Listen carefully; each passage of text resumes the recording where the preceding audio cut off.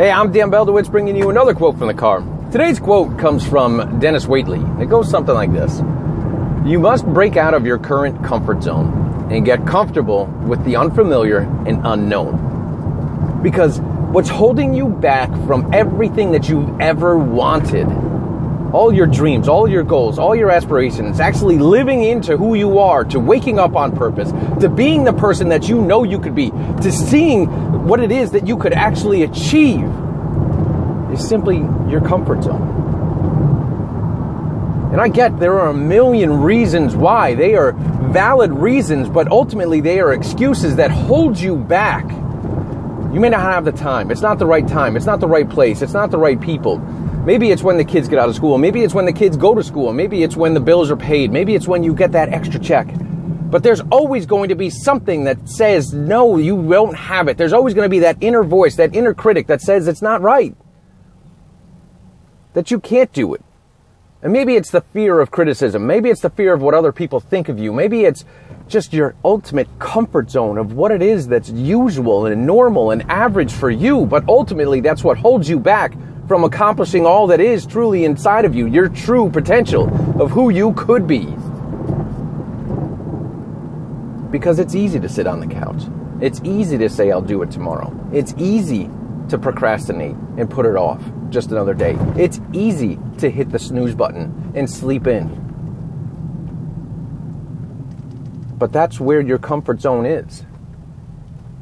Imagine if you were actually to have the life you wanted, to have the life of those that you look around and say, wow, man, they're lucky. They must have been they've got it all. They've got what I want. They've got the dream life. Imagine you actually had that. The only thing you would have to do to actually have it is break out of your comfort zone. Because that's where you're stuck. Maybe it's fear. Maybe you're afraid of stepping out. But your comfort zone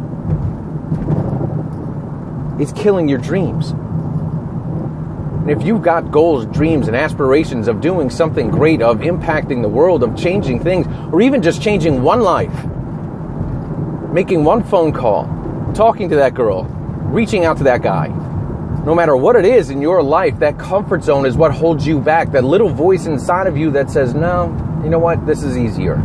Maybe not today. Maybe tomorrow.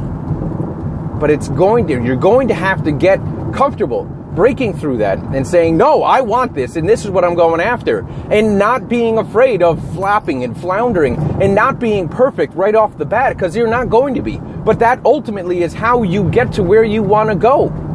Is you have to push through that uncomfortableness of not being perfect, of stepping into the unfamiliar and the unknown, because that's where greatness is. That's where your dreams, that's where your potential comes alive, is when you start to step beyond that which is comfortable.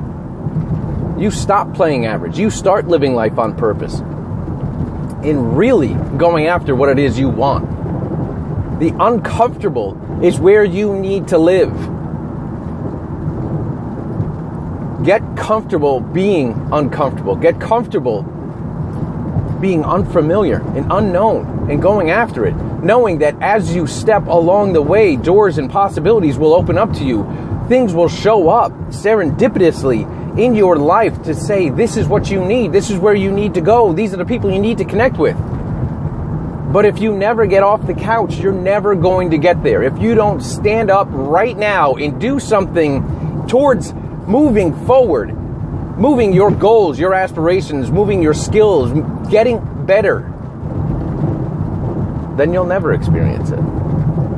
You need to wake up to the possibilities that you can have what you want, and you're the one that's been holding you back. Your comfort zone is what has been keeping you trapped, because your mind says, this is easy. Your mind is trying to protect you. You've got to condition your mind. People go out and get strength trainers to get stronger. You need to actually get better at making decisions and pushing forward and not procrastinating. Because ultimately that's the only way to actually adapt your mind to getting comfortable in the unfamiliar and unknown.